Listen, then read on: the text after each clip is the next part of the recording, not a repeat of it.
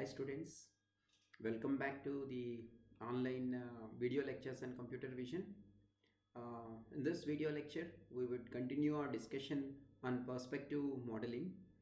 It is during the last Zoom session, we started discussion about the perspective modeling. So if you don't remember that, or if you have not gone through it, okay, then please the link will be there in the description of this YouTube video. So please go through it first and then come back here, and now we are going to continue our discussion on perspective modeling. So what I will do is here I will briefly touch upon some of the things that we have already discussed and then proceed further. Okay, let me just a minute, let me mute this off. Okay, yeah, it should be fine. Right, so let me move on to a desktop sharing mode so that I could write things on my notebook and share that with you. Okay, yeah, on the perspective projection. Okay, so hope you all remember the camera model, the pinhole camera model that we have discussed. So let me quickly go through it again. Assume that, so essentially we are looking at a 2D model instead of having XYZ points, where you have just XY points. Okay, so assume that this is your center of projection. In other words, this you could think of it as the hole through which the light is passing in the pinhole camera model, and assume that you have an object here. Okay, that's your object, and at the back of it, assume that your screen or a sensor is there at the back of it. Okay, somewhere here, that's where you would like the projection to happen. And then what's going to happen now? This ray of light would pass through it, right, and would give you this as your object here. So this object gets recorded here, fine, and then we can, let's say this distance, let's call this distance as f, and this distance as d, the distance to the object, to the center of projection. Let's call this height as h, and this has h0. You could notice that there are let's call this point as A, O, capital A, capital B. Okay, and similarly O, small a, small b. So there are two similar triangles. So triangle OAB and triangle O, small a, small b are similar triangles, right? Are similar triangles. So what you could write there, for example, h0, using the properties of similar triangles, h0 by h should be equal to f by d.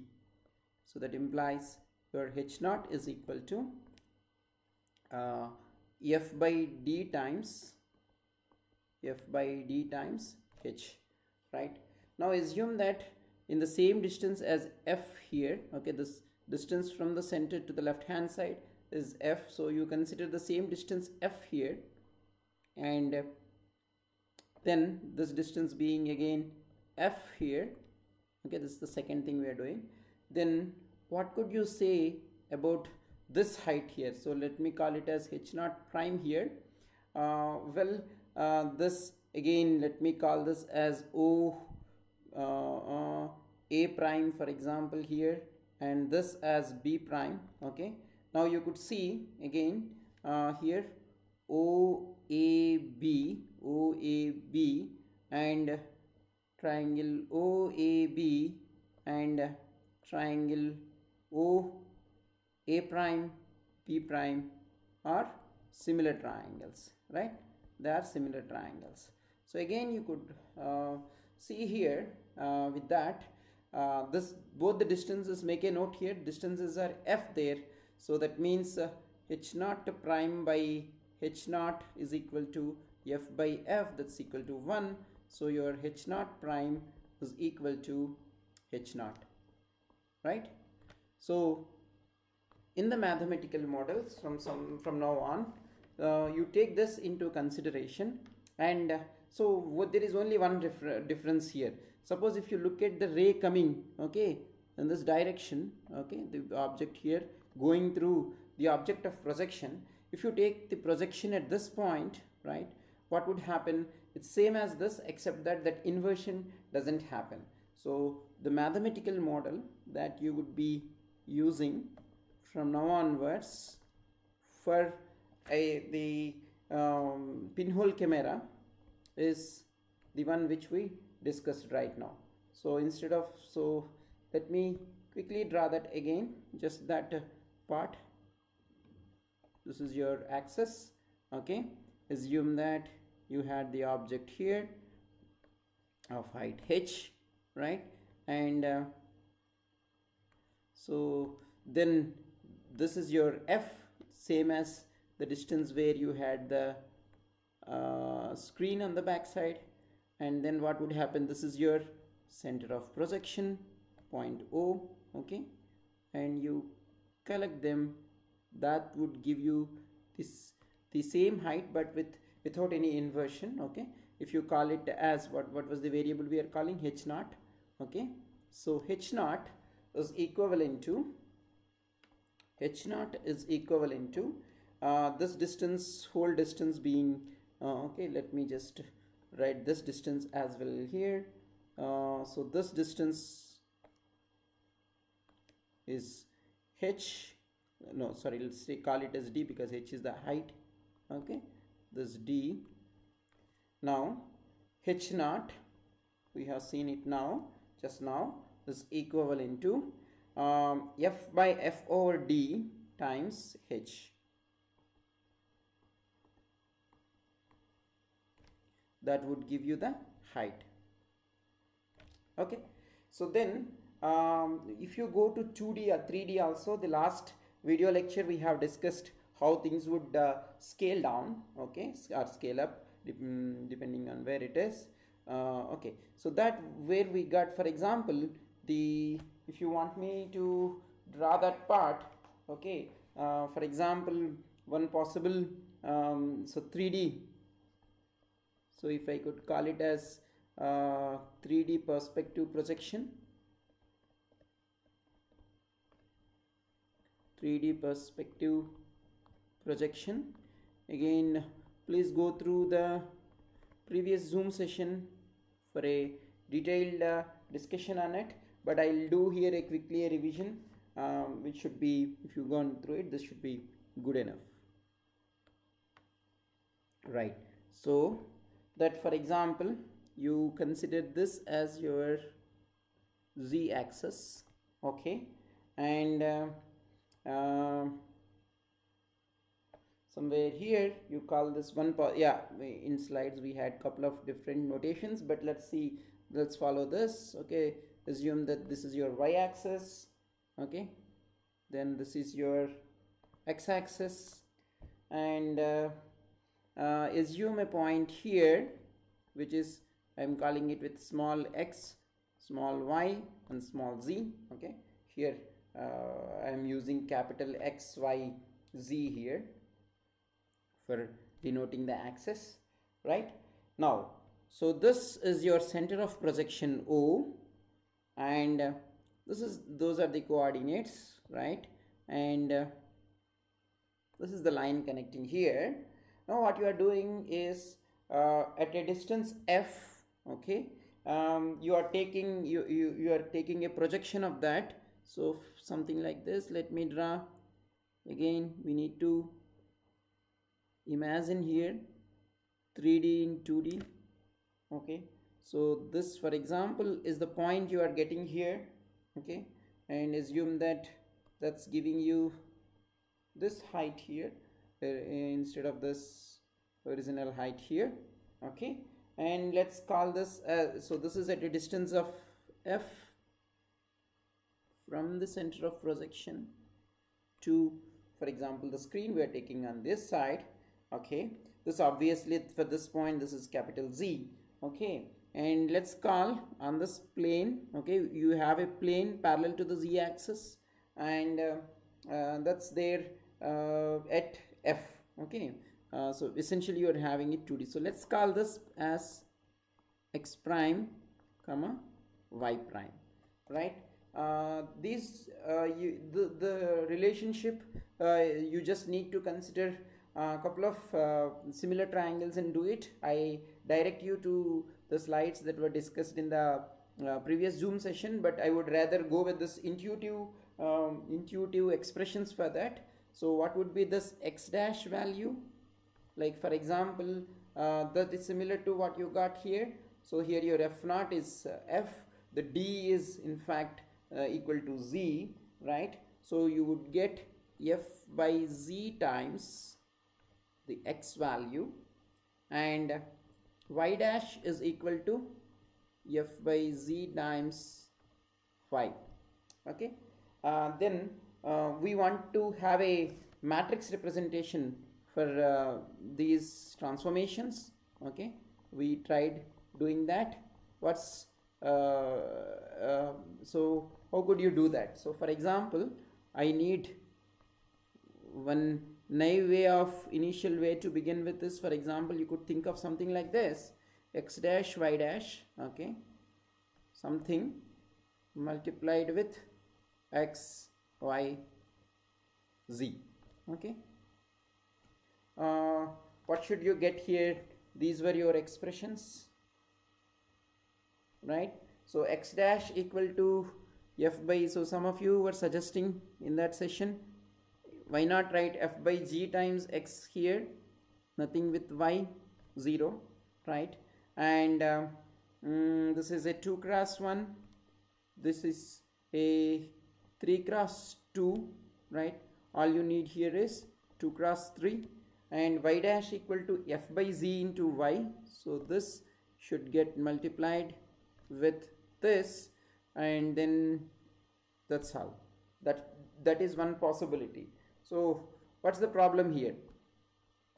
Okay, what do we encounter here in writing it in this manner? That's what we discussed in the class.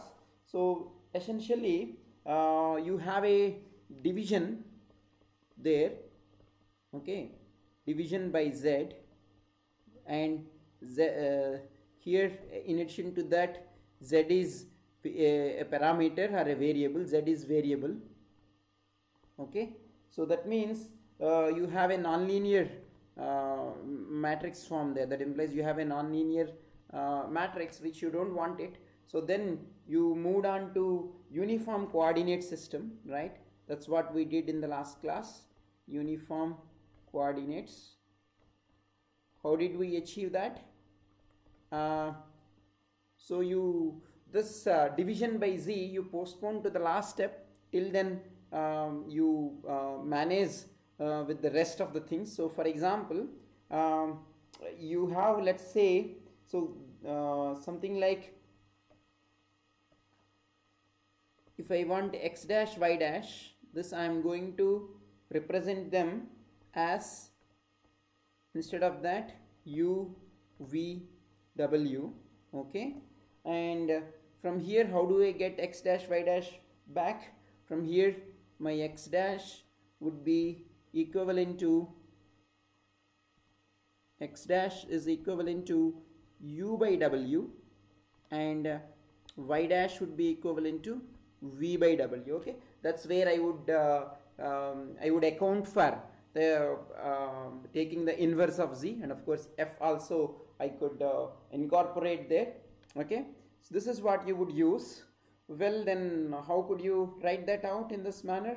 So what should I get? For example, if I want to write it this way, come back here, what's actually my x dash and y dash values here? Let's first write that.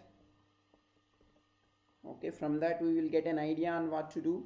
So that's equivalent to f by z times x, right, and f by z times y. Now, how about writing it as simply x, y, z by f? So this is the transformation that you are going to do, okay, and this would be equivalent to the values of u, v and w. right? And finally, once I get u v w, in the last step I would do u by w. That should give me x multiplied with f by z, and similarly v by w should give me y multiplied with f by z, right? So that's all I need to achieve now. So let me try doing that now. So what I would like to get is u v w, okay, and on this side I have x, y, for example z, okay. If I take it that way, u is simply, let me first write the sizes of these matrices or vectors. So for example, this is 3 by 1, okay, and this is 3 by 1, okay, and of course then I should also have here 3 by 3, right? So then this multiplication here should give me, in place of u I should get x, so I could make it as 1 0 0. In place of v I should get y, so I could write it as 0 1 0, and in case of z I should get z by f, so there is already 1 by z here, multiplication of that. So if I simply write here 1 by f 0 0, okay, this would give me the matrix. So that implies, let me call this as just M, that gives you the perspective projection, okay. Therefore your M value is equivalent to 1 0 0 0 1 0 0 0 1 by f, okay. This is the value of your M. Well, so there is actually, people would use, instead of one more one more modification to the size of this vector xyz, people would be doing, so that they could have a matrix of similar size for few other kinds of transformations similar to perspective. For example, something called as orthographic projection and also weak perspective projection, which we come to that a little later, so that you consider that now. So in those cases, what people would do is, let's say instead of x y z, okay, I would in fact go for x y z 1, okay. That's what they would be doing. Again, M, this is for perspective projection. So let's write this perspective projection matrix. If I go for xyz1 instead of this, let's write that out also. So that's most commonly used, although this is what you get in a straightforward way, okay. UVW equal to the matrix here multiplied with x, y, z and 1. What should I get here? First one should be, I should be getting f by z times x, okay. That's, of course, that's nothing but here in this particular context, is simply, there is nothing contributed by the last one, so that would be, the last column would simply be all zeros there, okay. So 0 0 1 by f 0. So this is the most commonly used matrix. So essentially this is 3 by 1, this is 3 by 4, right, and this is 4 by 1, so 3 by 1. So that's the most common used matrix for perspective projection is this. So both are correct in their own way, right. 0 1 0 0 0 0 1 by f 0. Okay, yeah, if I don't tell you anything and if you want to just mention this matrix, you go for this 3 by 4 matrix, okay. This is your perspective projection matrix. We will revisit this matrix again after some time. Okay, after doing few more things, we'll come back to this. So right now what we will do is we will slightly move on to the vanishing points concept, and then we will come back to two other couple of transformations, and also to revisit these matrices. Okay, so let me go back to some of my presentation here. Okay, and again this, let me go into, I'm keeping in the desktop mode and just moving into the slides full screen mode. Okay, so this is something we just initiated the discussion in the last Zoom session. The point here is, assume that so this is where this H plane, okay, and let me enable this pen. Yeah, it's enabled. Okay, so look at this H plane. Okay, no, I don't think the pen got enabled. Pen, right. So look at this H plane here. This is where we are getting the perspective projection of a 3D world into a 2D. So this is your, for example, this is your, okay, this plane is your Z, right? That's varying, and assume that these are your X and Y. Okay, it could be, for example, you could think of this as X, okay, this as your Y, right? So you could see here, you are looking, let's say, from this point, and then look at where these are, you consider them as the tracks going on here, the parallel tracks, these railway tracks which are parallel, which should be parallel, of course. Okay, and see how they get projected here. So how could you see that? You just see where this point, you pass it, this is your center of projection, assume that, and you draw a line connecting each point on this parallel line to center of projection, and then see where that point has an intersection with this plane where you are capturing it, or where the 2D projection. Okay, then you could intuitively see that these two lines would in fact have this projection, one this, okay, the another line is having this projection.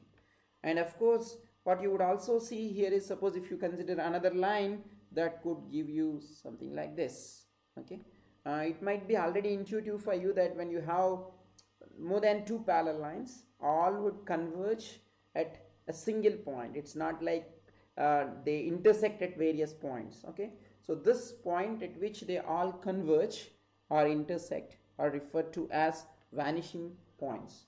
So now what we are going to try to prove is, even mathematically also this is not difficult to prove, that when you have a parallel lines, they all intersect at the same point. Okay, so for example, this is another way. Of course this is a good way you to spot even faked images. Assume that there is one image here, you photoshopped and somebody kept here, but assume that these are all parallel lines to be. So if you draw the parallel lines, okay, if you know that this surface or this plane is parallel to this, and of course the for this cube, the other side, whichever is there here, will be parallel. So if you connect them all, they would get all converge to a single point. So here there is another set of parallel lines, right, that would converge here. And of course there are parallel lines in this direction also, but again there is something else here. Okay, they all parallel lines would remain parallel there. That we will come back to a little later. Another interesting point, first let's have an intuitive discussion about it, and then we will come back to the math part of it, is sets of parallel lines on the same plane. Okay, suppose you consider an xy plane, you have one set of parallel lines, another set of parallel lines. Okay, these two sets are not, any line in one set is not parallel to the other, but they are all in the same plane. Then if you take the, so for example, this is one example here. Okay, if you assume there is another set of parallel lines here somewhere, the locus of all of those things will lie on a straight line. Okay, so that line is called horizon. Anyway, this proof we will not go through it, we will just leave it at that point. But let's see, let's see how could we prove that the if you have uh, so set of parallel lines, perspective projection would give you a single vanishing point, and they will converge at a single vanishing point. So that's what we would see. Okay, so we are in 3D we are looking at the parallel lines. Okay, so parallel lines in 3D is what we are going to take a look at here. Just a minute, let me just erase it fully. Okay, so what we are interested here is parallel lines. Of course we are in the 3D world. Okay, so in the 3D world is what we are going to take a look at it. Okay, now how do you represent a line in 3D is the first question. Okay, so for that, hope you did it in some of your math courses or in some other course that involves dealing with lines in 3D. If not, also we will just quickly go through that. Okay, how to do that out. So I am making a small switch between these XYZ coordinates, but should not cause you any problem with that. Okay, so suppose you know that a line passes, a given parallel line passes through a point x0, y0, z0. Okay, let me put it as a vector, and so then a vector ABC.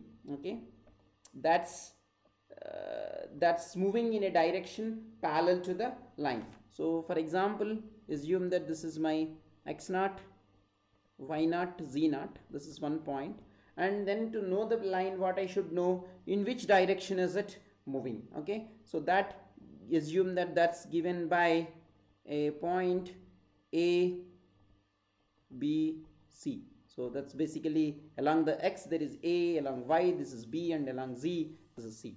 So how do I now know the line? So this point now, okay, this I have the point here. So this point should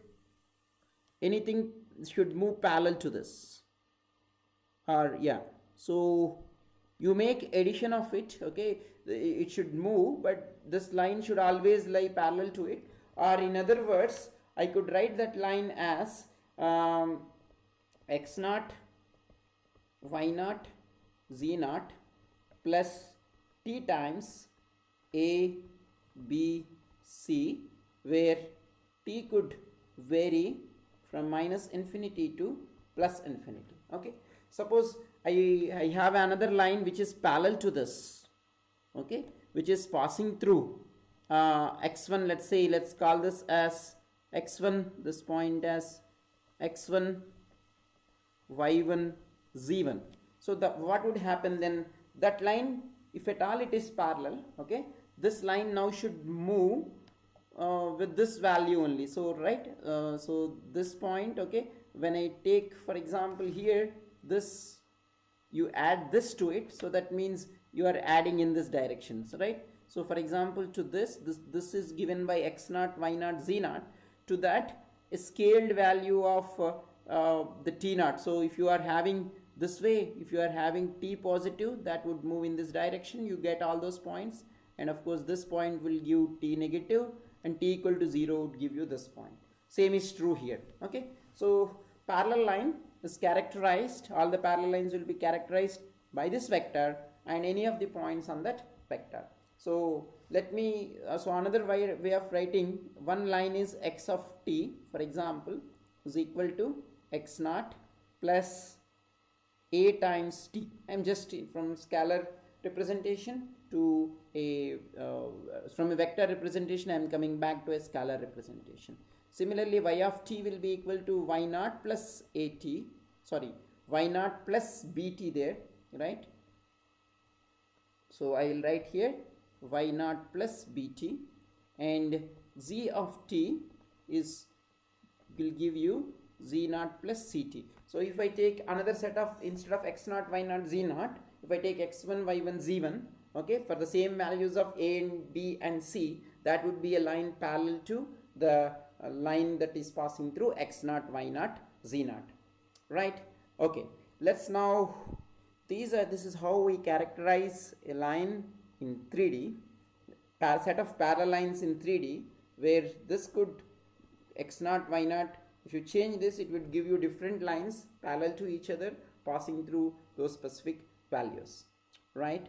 So that these points we are going to project into 2D projective transformation, perspective transformation we want to do it. So how do that will be? So we already derived that, right? So for example, your x dash of t, once you project it, you have only x and y. Of course, z would be where you are doing it. Let's say you are taking a snapshot at f, so your z is, of course, that will give you z prime or z dash. Okay, so x dash of t, how can I write that, is nothing but x by no, it's, we are calling, where we are taking projection, we are calling it as f, right? And that's z value, okay, for which we want to do that into x of t. This is nothing new. I'm just writing whatever we have done here. Okay, x prime equal to f by z into x and y prime equal to f by z into y. That's all I'm writing here. So similarly, the new point y prime t is equal to f by z of t into y of t. Let's substitute. So this is characterizing the set of parallel lines here. X of t, y of t should be in that way. So let's substitute that there to get the value for x prime of t is equal to, for example, in place of x of t, let me substitute that x naught plus at divided by z of t is z naught plus ct, and then of course this whole thing multiplied with f. Similarly, y prime of t equal to y naught plus bt by z naught plus ct times f. That's what you would get there. Now whether they converge it or not, so for that convergence, as you are increasing, so you want to see as you go far away, right? That means either you go to so this far away means this is t equal to plus infinity would take you here, and here t equal to minus infinity here will take you here. So where they converge, so as t tends to plus or minus infinity, what's going to happen is what we are going to do there, right? As t tends to infinity, this ct value is dominant and z naught you could ignore. Same is the case when c tends to minus infinity, t tends to minus infinity as well. That is, so the negative value is so high and you could ignore z. So as t tends to plus or minus infinity, I could write x prime of t as same the case with x naught plus at. This x naught I could ignore, so I get here at by ct into f. Okay, that implies your x prime of t is equal to a by c times f. Similarly, y prime of t is equal to you have here bt, y naught can be ignored, into ct times f. So you have y naught of t equal to b by c times f, right? What happened here? Notice here the x prime and y prime values you are getting as t tends to, so let me again just write here as t tends to plus or minus infinity. These are the results you are getting. Look there, this has nothing to do with where you started from. So these expressions, so you could see here as t tends to plus or minus infinity, x prime, that means on the projected one, what is the corresponding value for x and y are independent of x naught, y naught, comma z naught. You could have any value. So changing this x0, y0, z0 will give you the set of parallel lines. So that means all parallel lines, okay, all parallel lines starting at different points. So assume that I am referring as a starting means this initial value that I am keeping here, okay, these x0, y0, z, and that's what I am referring as starting. So all lines starting at different points, okay, let me call it as xi, yi, zi, will all converge, okay, will all converge to, where do they converge? To the values of x and y, which are given by a by c times f, b by c times f. So if I give you the direction in which all these lines are progressing, okay, or in a way 2D, the 2D equivalent is if I give you the slope, for example, and the point at which you have what's the value of f, you could tell where all these set of parallel lines would converge to, right? So that's why this tells you that this is independent of, as I mentioned, this is independent of the starting point here, and they all converge. You could also say where exactly would be the vanishing point there. Okay, hope this is clear. One more small thing to be discussed here is what happens, okay, when c equal to, what happens when c equal to 0. Well, what does that mean? C equal to 0 means, look at here. So c equal to 0 means your z of t, right? So what does the c equal to 0 means? This means your z of t equal to z0. Okay, it's constant. The z of t is going to be a constant value, right? And then these are not defined, right? So you substitute, for example, well, you can't here itself when the c of t equal to 0, okay, there is not a single point to which they converge to. For example, you make 0 here, x prime c of t here, okay, if you look at it that way, depending on x0 and z0, depending on where they are starting this, they keep going on, and they in fact remain parallel, okay. So that means, or in other words, there is no value x prime of, and if you look at here, for example, so even however far you go, x prime of t and y prime of t are they do not exist, right? So any single point of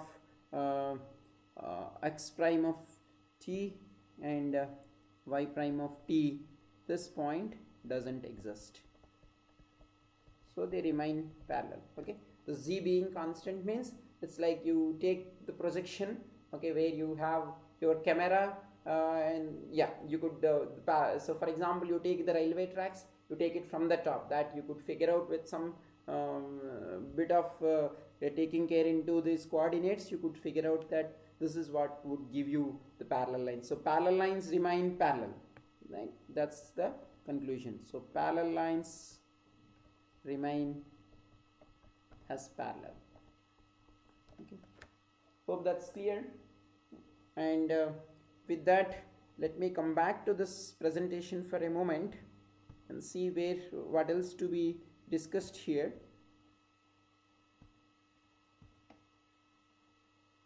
Right, these are the set of parallel lines we have discussed, okay. Well, before I go to this is an interesting observation that we could do before we move on to the other two types of transformations, right? This is a standard puzzle in your childhood, or even now people would be asking which line is bigger, okay. If these hope this pen is again on, okay. If these two lines are not drawn, you feel like intuitively that this line is longer, and the interesting thing here is you initially might felt that this is the illusion your brain is creating, and maybe that's a bad thing, but in fact this has its roots on how you look at the 3D world in 2D, okay, because that's how even we are perceiving things. The moment, even with the two eyes, you have two 2D snapshots, of course, from a different two viewpoints. So look at here this counter. Assume that the image is taken from somewhere here. Again, I am trying to draw, attempting here to draw 3D in a 2D slide, but that's fine. So what would happen here?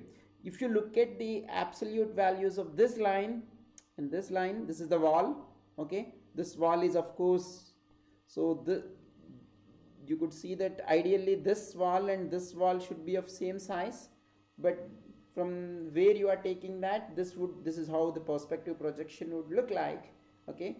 But if you look at the absolute lengths, what you would be surprised to, not surprised, we are doing it intuitively all the time, okay, this length would be this length. But here you could see this length has, this edge would have something like this, okay, whereas this edge would have something like this. So we constantly, our brain has been trained to interpret this line. The moment you see any picture, this line is larger than this line. So this illusion, in fact, is helping us. It's not something you have a problem with. In fact, that's how you are trying to interpret, and this comes from perspective projection itself. And so in math, these two lines are equal, but in fact, okay, if I could call it so, this line is bigger, okay, particularly in the perspective projection. Okay, so that's as far as the perspective projection is concerned. Let me again come back from here, okay, and now go to another projection called orthographic projection.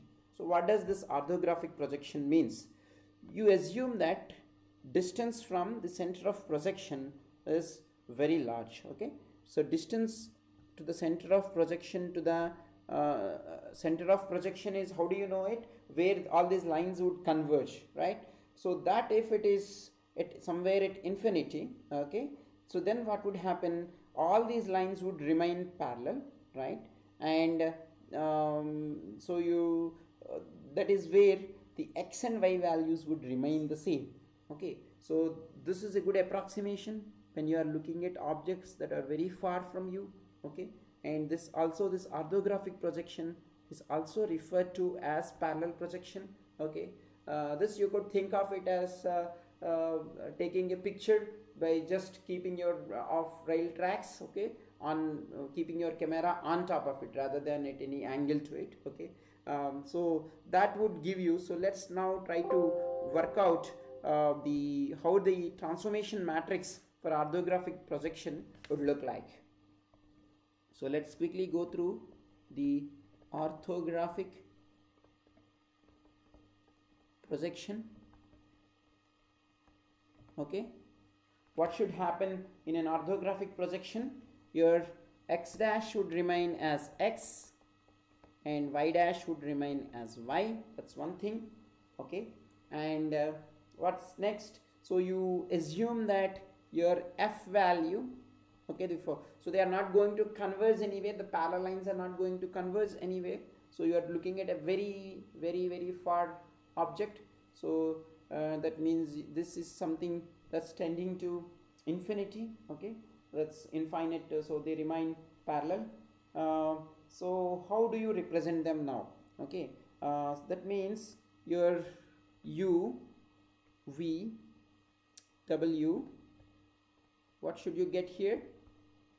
That you should get it as x, y, 1, okay. So that your x prime would now become x by 1, y prime would become y by 1. That's what you would get there. Let's again now try to write this. 0, so this you want to get here u, v, w, okay, that getting multiplied with, let's start with x, y, z. I should get here x prime is equal to x by x prime is equal to x by x prime equal to x, correct? So I should get here this is equal to 1 0 0. Y prime is equal to y 0 1 0. Okay, and what else? I could write, of course, here 0 0 0 if I am writing it as a 3 by 3 matrix. Can I write that? Well, not. I need here w equal to 1 is what I should get here. If you notice here, okay, I should get, so this first element should be x, that was fine. Second element should be y, I got it. Third element should be 1. So can I write here 1 by z? No, because that makes this matrix, transformation matrix, non-linear. So what should I do now? Well, put 1 here and make this as 1, okay, and this has nothing to do with these two things. Hope you are following, and hope this also should give you the reason why if you want all these matrices of the similar size, okay, that should tell you why we had taken a 3 cross 4 matrix here instead of 3 cross 3 matrix for a perspective projection, because all these matrices of same size. So if you want me to write m value for an orthographic projection, that is now equivalent to 1 0 0 0 0 1 0 0, and this is 0 0 0 1. Okay, this is for the matrix for for applying orthographic projection. So what it tells you, if I give you x, y, z values, you simply substitute them here, okay, and multiply it with this matrix. That should tell you u, v, w, okay, and that also would eventually should give you what's the x prime and y prime. Okay, just compare this with this matrix of perspective projection. Okay, something had happened here, some 0 got disappeared. Okay, let's put that 0 here. Okay, so what exactly is okay, perspective projection? By the way, yeah, so in place of 1 by f, okay, this becomes 0 here, okay, in case of orthographic projection, and this becomes 1 here. Okay, there are ways also where you further, instead of writing it as a 3 by 4, you write instead of this taking as 3 by 1 UVW, you take it as a 4 by 1, and you could make in fact orthographic projection as a special case of perspective projection. Anyway, let's not go to that detail right now. All you would say here is these are the two numbers that vary for an orthographic projection. Here you have 0 and here you have 1. That gives you orthographic projection. Okay, now that's so parallel lines remain parallel, that's orthographic projection. And there is something else you would be sometimes might be using it, that's referred to as weak perspective projection. Okay, this is what you would go through it right now, and we would be wrapping up things after summarize and wrap up with this transformation. Okay, let's come back here. What does that mean? So when do you go for a weak perspective projection? Is that, pay attention here, suppose the variations in the height of your object are negligible with respect to the distance at which the object is there from the center of projection, then you assume a constant height for that object, because that incremental change is so small, okay, that you could safely neglect that. Okay, so that is when you, so what you are going to assume there is, for example, so far you had x, y, z and 1 if you are writing it as 3 by 4. Now you are going to assume that this z is constant value for the entire object, so you don't worry. So let's say it's like you are taking the photo of a person standing far, and within that person, okay, the height variations from his nose to the ears is negligible when you are quite far from him, let's say few meters, right? So that means you come back to the expressions of x prime and y prime, okay. So x prime is, how do you define that? So we had x prime is equivalent to, how do you write that? F by z, right? F by z into your x, and y prime is f by z times y. Now you assume here z equal to a constant value, okay. It means the variations are negligible compared to this f, okay. So then you assume that z equal to z naught, then whatever you get, you refer to it as weak perspective projection. It's a perspective, but you are not allowing any, you are ignoring the finer changes, so then you call it as weak perspective projection, okay. So then what you have here is x prime is equal to f by z naught into x, okay. So this, if you look at here, is, let s, they are referring to this is a constant for a given, if you are capturing at a constant value, an object distance is given. So let and of course let me finish writing this, f by z naught into y, okay. So if you call this as s equal to f by z naught, that implies your x prime is s times x, and your y prime is s times y, okay. This is what the relationship. So what is happening here in the weak projection? There is a simple scaling in x and y happening, okay, and that's how. So you, for example, let's also try now to write it in terms of u, v and w, okay.